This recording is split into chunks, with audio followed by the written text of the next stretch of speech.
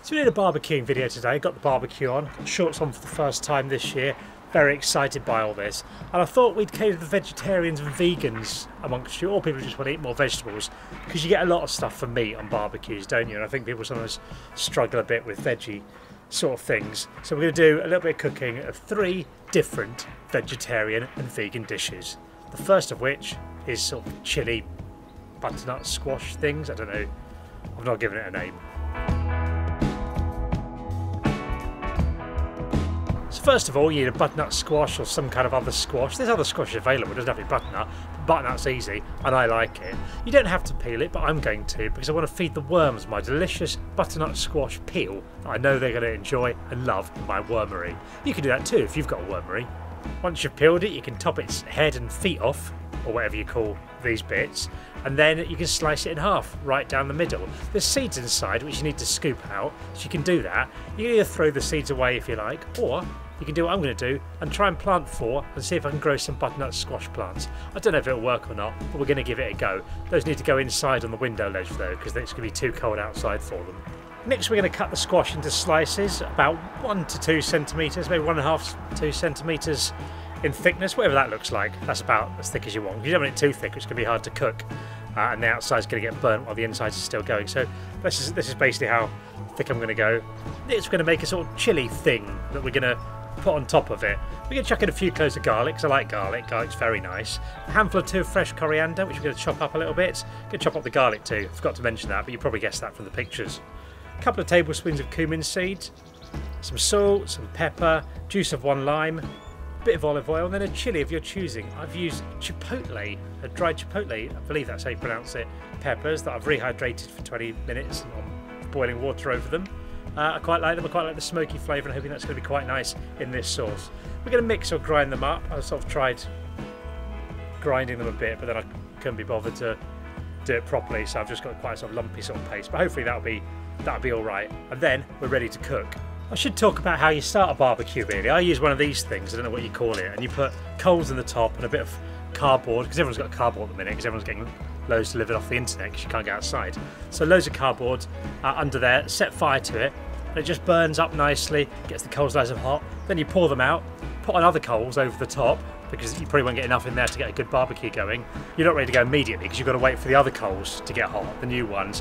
What you want is no flames, nothing like that. You want all the coals to be fairly white hot, and then not too hot a barbecue, because otherwise you're going to struggle. But if you've got a barbecue like this that's got different levels of it, you can just move it up and down if it's getting too hot or not hot enough.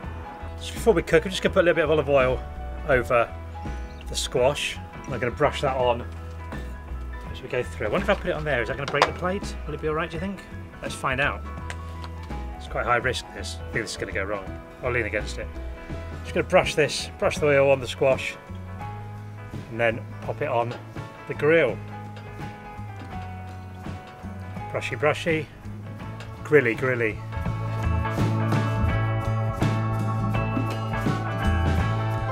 We leave the squash to cook for, I don't know, however long until it feels like it's done. Just checking, turning it every now and then, check it's not getting burnt underneath.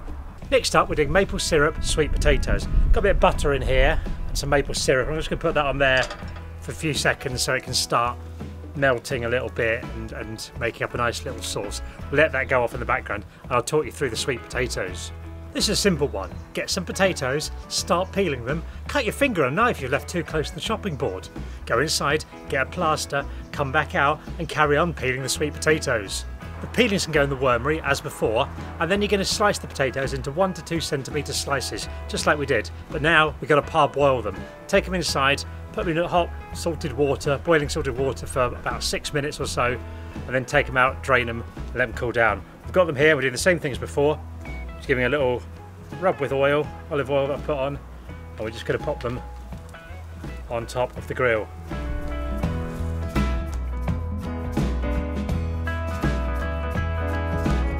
I do like barbecuing, and I do like it when you do veggie bits on it, because quite often it can just be a bit of a meat fest, can't it?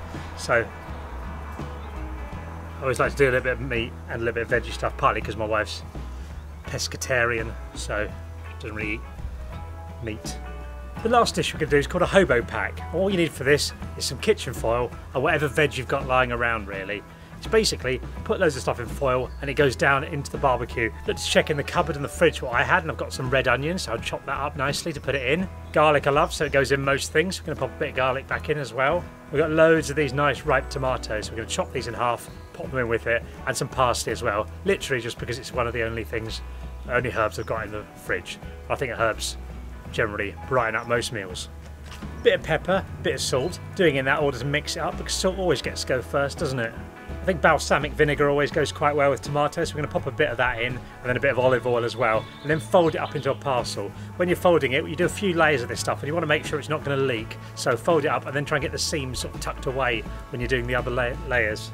Then you've got a lovely parcel and that goes down in amongst the coals. It's actually sort of in the barbecue to cook itself nicely, so that will hopefully just cook away while you're doing all the other stuff on the grill on top.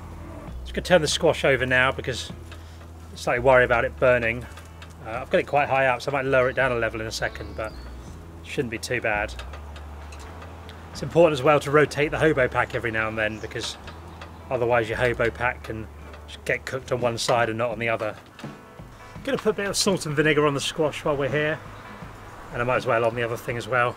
Always good, isn't it? Salt and vinegar? I mean salt and pepper. Don't put vinegar on it, that sounds disgusting. So we're getting near everything being ready now, so we're going to get this little spice mix that we made earlier. I'm going to spread that over the butternut squash. I'm going to leave a couple of them spice free because I don't think the kids are going to want to eat chilli. They probably won't eat butternut squash anyway, so a waste of time, but that's their business, I guess. Just going to rub that on, let it cook for a minute or so each side. Actually, you know what, the kids aren't going to eat it, I'm just going to do them all. In a similar way, we're going to do this with the butter and maple syrup thing, and we're going to brush all the sweet potatoes.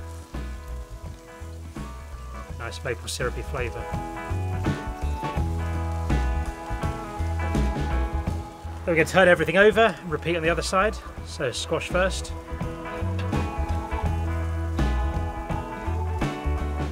Now the same with these sweet potatoes. Everything's looking just about cooked, so I'm going to get the ones that are ready off, put on a nice display plate, leave a few of the other ones that aren't cooked yet to carry on. We can have a look at what the meal looks like.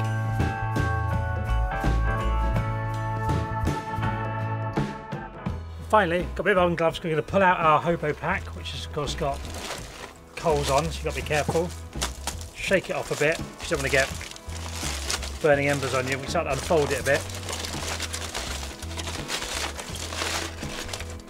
Bottom of here have our nice juicy cooked vegetables, and that there does look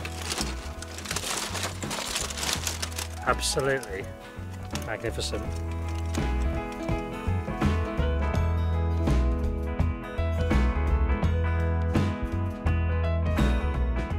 So there we go, veggie barbecue things done. Let's test them. First of all, we'll try the butternut squash, a bit hot. Oh, absolutely magnificent. The chilli's great. Might have done with a little bit longer on, to be honest, because it's a bit more solid than I like. Oh no, it's alright once you get further in. Yeah, that's really good. If you like chilli, that's worked out really well. Very pleased with how that's gone. Eat some more of those. Let's try the maple syrup sweet potato. Oh yeah,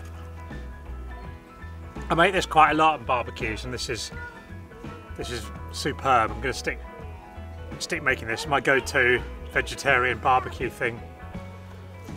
Hi Arlo. And then we'll try the HOBO pack. Get a nice bit with a bit of tomato there. Really good. Onion's nice as well, so got a bit of crunch to it. See if I add a bit of garlic. All of that is excellent. If you enjoyed this and want more cooking videos, let me know. I can do others, do meat as well. Just thought I should throw the vegetarians and vegans a bone. I mean, not literally, they wouldn't want that. Because I think they get a bit left behind on the cooking of this channel sometimes when we're doing smoked things. So we're going to do that. If you want more things like this, let me know. If you're having a barbecue today, let me know in the comments what you're cooking. Maybe try some of these because they've worked out really well. have another one of these because they're well nice.